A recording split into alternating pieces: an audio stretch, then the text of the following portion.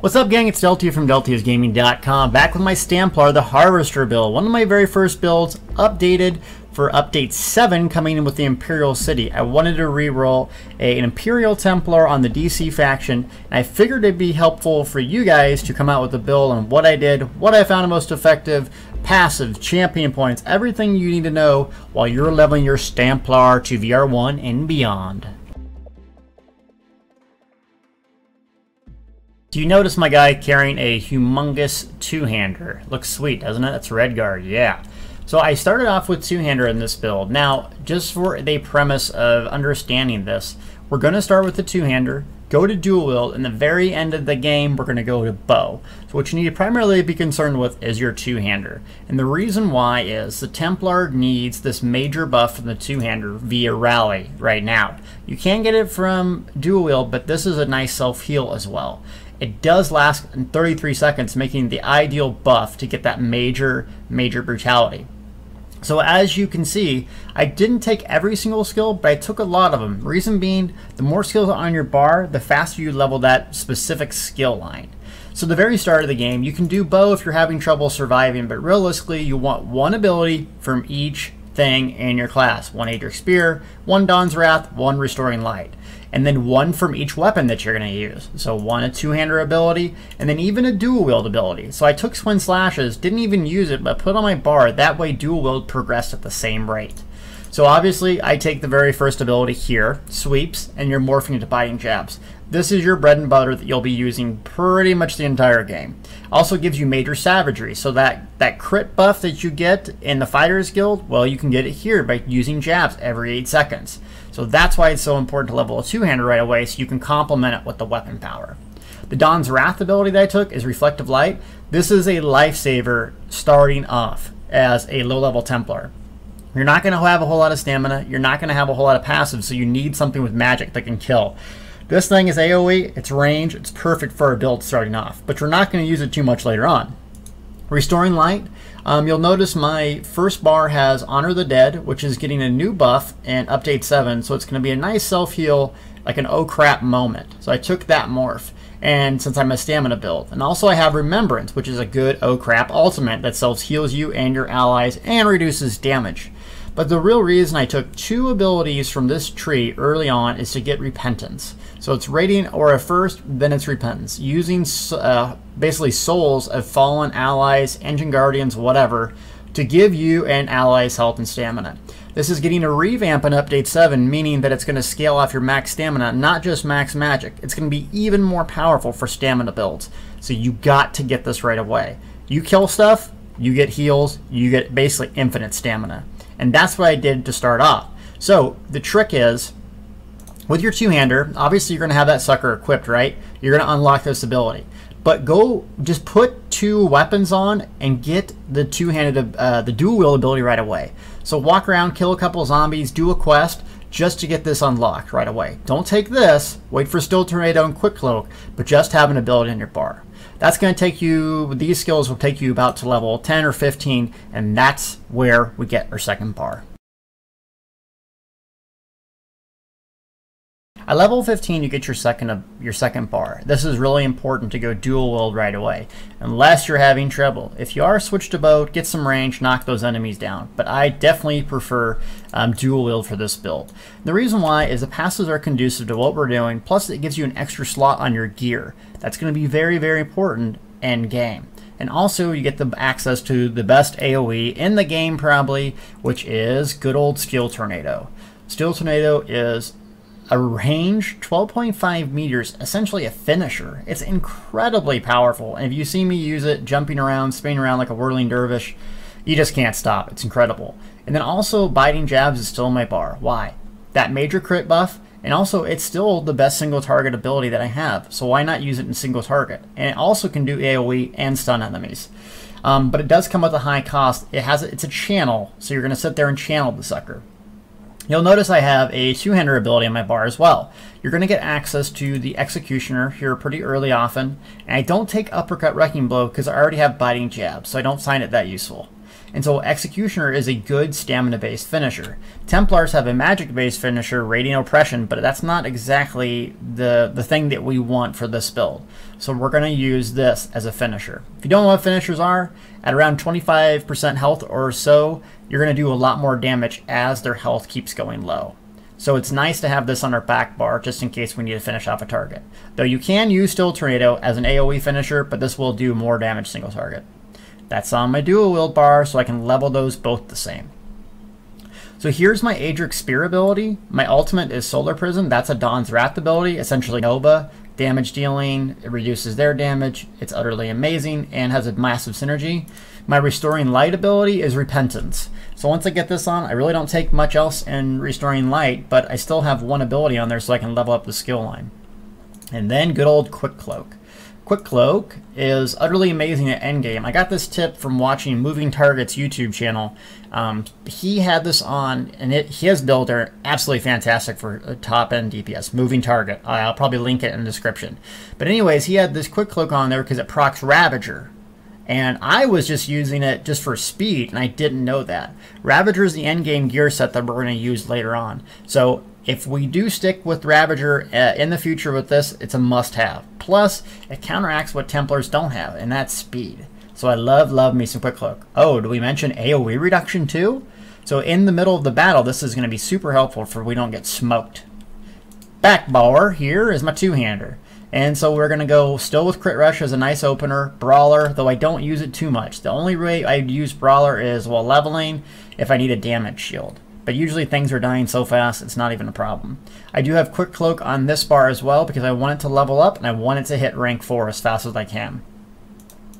And then good old Biting Jabs. Now why do I have it on both bars? One, it levels up my Adric Spear line. But remember that once you get something morphed, you're not done with that skill. That thing needs to hit level 4 to get maximum damage. So for me, I want this thing to get level 4 as fast as possible. That way it can hit harder and harder and harder. So once you have it at level 4, I guess you could switch it out for something else in the line. And I took these skills just to level up the skill line faster. Spear is amazing, Sunshell is amazing, but we're going to get that later. And then I have my finisher on here as well, Executioner. If you're having trouble with this build, don't slot Executioner. Instead, put it like instead of Brawler, and then go ahead and use Honor the Dead. That's if you're struggling. Usually things are dying so fast that I don't have to do that. And then I use Remembrance as my Restoring Light ability on this bar. So you'll notice the current trend is I usually have almost always one Restoring Light, one Dawn's Wrath, one Adric Spear. So the thing that's missing on this build is the Dawn's Wrath. You can put Power of the Light here instead of Crit Rush if you want to. What this does is it stores up energy and blows up, also reducing their armor, which is really nice, but it's minor, it's not major. So if you don't want a gap closer, if you're fighting NPCs, they're going to come to you. Use Power of the Light. And that can go right here. It's up to you. Because Dawn's Wrath, we don't need a whole lot of the passives in here. So just a tip. You want to watch out for those. So after you get this, this will take you quite a ways into the leveling progression, and then we're going to start focusing on the high level abilities next.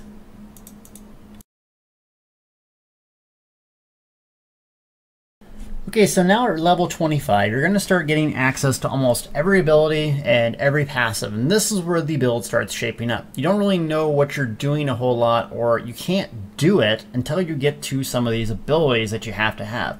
That's why it's so important to slot those abilities on your bar. So as we progress, we got Power of the Light now, so that's going to be our gap closer on our dual wield bar. No, you actually don't close the gap with it, but you can use it with your speed boost from Quick Cloak to quickly get to a target. We also have a nice damage shield with Sun Shield, though we may slot this for something else later. So it's a good shield, especially if we're going to be in the mix of combat. It's a good way to save your life if you have extra magic. Since we're not using a whole lot of magic, we'll have plenty of it. And then we have good old Biting Jabs, our main source of single target damage, plus a crit boost, and then we have Steel Tornado. So assuming we don't have all the skill lines leveled up, we want to slot Remembrance here to level up Restoring Light. And that's it. Close gap, speed boost, protection, single target, AoE, oh crap button. Sounds pretty good, right?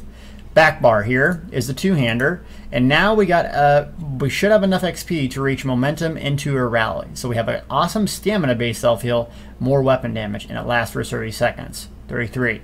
So you're going to buff on the back bar first, and then go into combat on your dual wield. We also have Toppling Charge, or Focus Charge. I haven't got it morphed yet. It's a magic-based gap closer. And the way I use this is, number one, I have it slotted to level up Adric Spear as fast as I possibly can, because the passes are just amazing. But let's say a boss gets out of range, and I am on my dual wield bar, and I need to like close the gap without using Power of the Light. This sucker works. Plus, it doesn't drain my stamina either, so I can get to a target fast. And the reason I want to get to a target fast is the execution phase. Once that target, let's say it's a boss, reaches 25%, I'm gonna start spamming this. Now, Steel Tornado does work as an execute, but it's not the best. This is more beneficial for single target executing.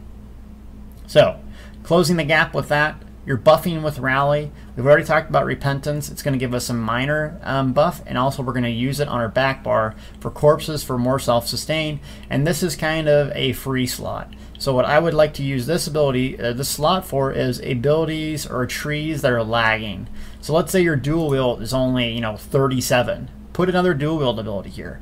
Let's say your Adric Spear isn't that high. Put an Adric Spear ability here. Or Honor the Dead if you're struggling with this build. This is a slot that's up to you.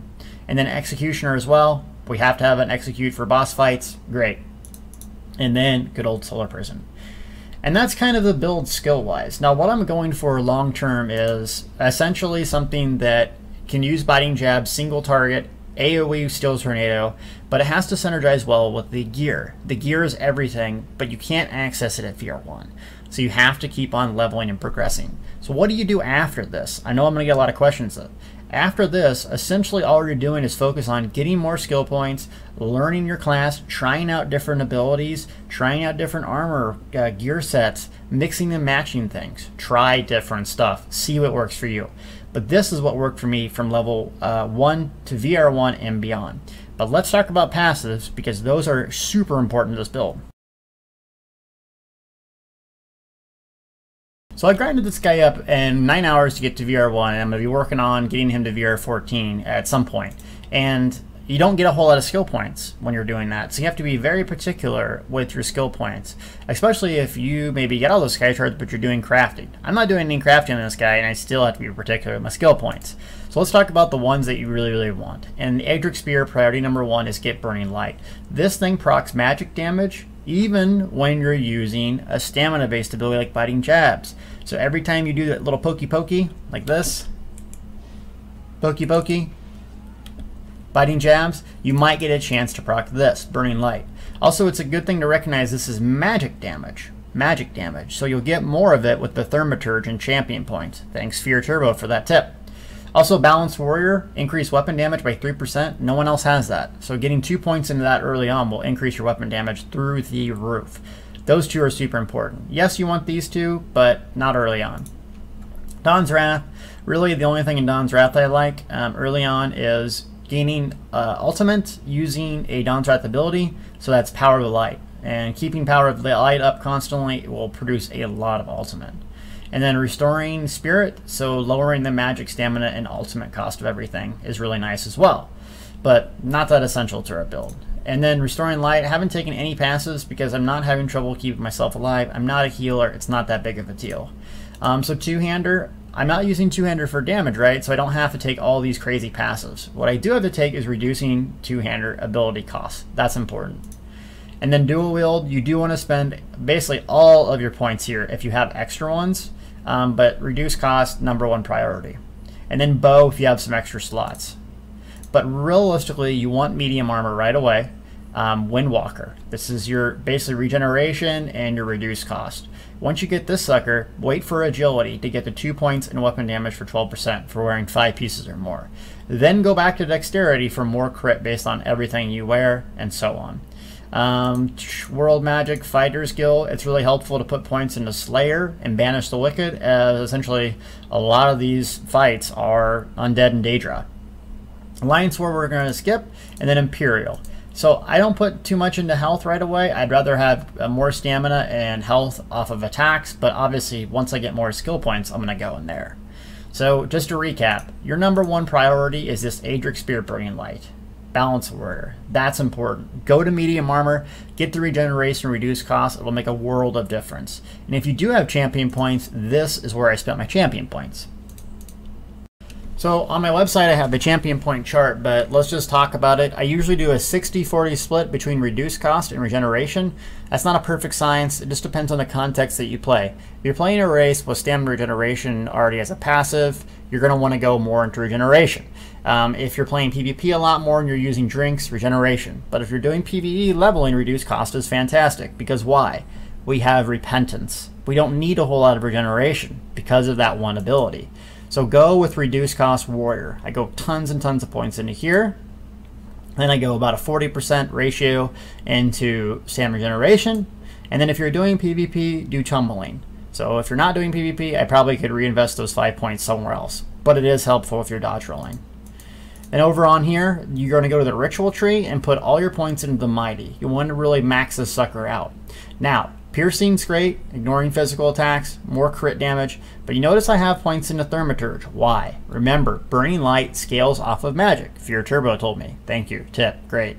So if you want to get more damage out of your Burning Light, this is actually worthwhile putting some points in here. Plus poison damage. That's not bad if we're using a bow as well. So think about putting some points there. Moving on, the red trees I don't worry about too much since I'm not doing PvP, but I do like the 120 point Unchained passive. So reducing stamina cost of abilities after 3 seconds of breaking a stun, fear, disorient, blah, blah, blah. So that's nice. And then also getting health over time is actually pretty helpful, even while leveling. So I think these are worth doing. So I just do a split here, Harding, Elemental Defender, a 50-50 split. And then you can go to Quick Recovery for increased effectiveness of self-healing. So Repentance gives you a lot more. But that's just basic stuff. And so this is basically how I set up my champion points on this guy. So we're almost done, but I want to talk about some of the basic stuff that I get a lot of questions on over and over, and clarify a couple things for this build, which is attributes, weapons, some of the basic questions that I constantly get asked. So, race. What race do you want to be and why? Imperial is fantastic because it's the bread and butter of stamina, and it has a lot of flexibility if things change in the game later on. So I consume it, it's the #1. Redguard is probably the #1A. You're going to get a lot of stamina back on attacks, so if you are medium weaving while doing biting jabs, which I'll talk about later, Redguard is a strong, strong choice.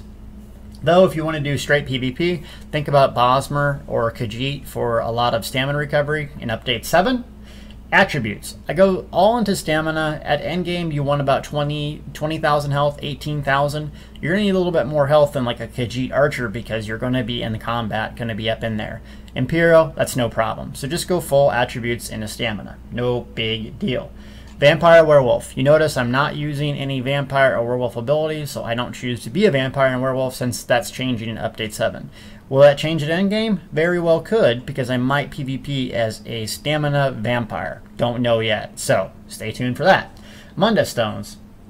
You're going to want the warrior for more weapon damage. Try to get that early on. Everyone has access to Cyrodiil level 10, so if you can, go in there and get that sucker, or travel to a friend at a way shrine. It will make a pretty big difference in your damage early on. Gear. I haven't talked about that, but realistically I'm using 5-piece Hunding's Rage, 3-piece Ashen Grip, or 4-piece if I'm on my dual build. So you have 7 pieces of armor, and you're going to use 5 plus a weapon, so that's 8 or 9 if you're dual wield. It's just simple, it's effective, it's the same armor I wore on my Khajiit, and I just transferred it over, works great. Food. You're going to want bi-stat food, so health and stamina, though some of the top-end gamers are using green food to get more stamina, but we're not there yet. And that's pretty much it for the build. Now, I'm going to release a Dragonstar Arena gameplay video later in the day, so once you want to see this thing in action, please watch that. And I want to answer one question before I go, and that is, I did my Khajiit Nightblade, and I did my Imperial Templar. What do I like more? And I can't believe I'm going to say this, but I do like the Khajiit Nightblade more. It seems like the Templar is more powerful at endgame. It has better AoE, but the Nightblade has a style and flair to it that I like. So, I am going to level up the Nightblade first just because I enjoy it more, then the Templar again, and to VR14. Once I get to VR14 or 16, depending on when the update comes out, I'm going to update you guys on what gear, how I tested it, and what produced the best results for PvE and PvP. I might even come with an Imperial City specific video, so stay tuned. And once again, thanks for watching. You probably noticed I changed my volume a little bit, tried to crank it up and do something different. Please comment if you liked or hated this. Thank you.